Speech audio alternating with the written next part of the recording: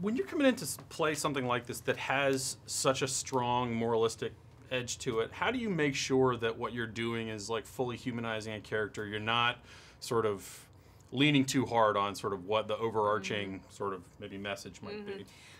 I think you do it by not judging the character and by asking yourself at every moment, is this truthful? Is this truthful? You know?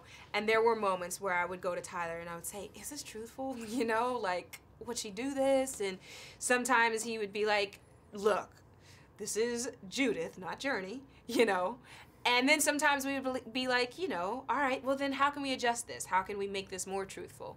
And I don't think, you know, the message is already there. You get the message just by experiencing her arc. But we certainly weren't, you know, being like, all right, we gotta stick the message in here and there. Sure, sure. There's a scene in this movie where she sort of succumbs to this temptation, and it's kind of interesting because I think that people could look at it sort of differently because he says to her, you know, now you can say you resisted. I guess when you're going through a scene like that, you know, how difficult is it to find the truth of a moment like that? Because like it can really be looked at in a sort of like a negative way of like, you know, like sort of a woman sort of asking for it or something like that. I mean, how careful a line do you have to walk, at least in that specific scene? You do have to walk a careful line.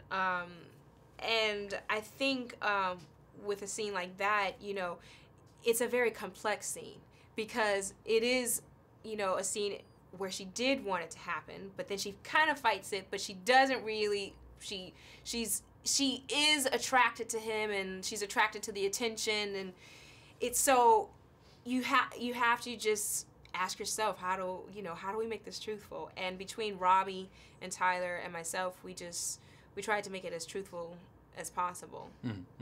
Well, it's interesting that Tyler's movie Good Deeds does talk very much about the idea that you can sort of love two people and respect them equally. This movie very much says sort of the opposite of that. What sort of, to you, was sort of the message of this? I mean, is it as like sort of black and white as sort of like once you transgress that you will, you know, that you will reap what you sow, or sort of what do you see as maybe audiences maybe taking away from something like this? Honestly, for me, what I took away, and what I hope audiences take away, is the idea of choices. You know, choices and thoughts in your life. Those thoughts can lead to certain choices, and choices can lead to actions and behavior. And next thing you know, you're someone you never thought you could become. And one thing that resonated with me a lot was in the marriage between Judith and Bryce. You know, Bryce really took Judith for granted. And he really neglected her. He got comfortable. I mean, they became practically roommates, you know, and that's the kind of stuff that, you know, when you show that in film, I think it creates a dialogue in marriages, in relationships. I think people will walk away from this, you know, discussing all of the different things that happened in the film. And that's, you know, what you hoped to achieve. Absolutely, absolutely.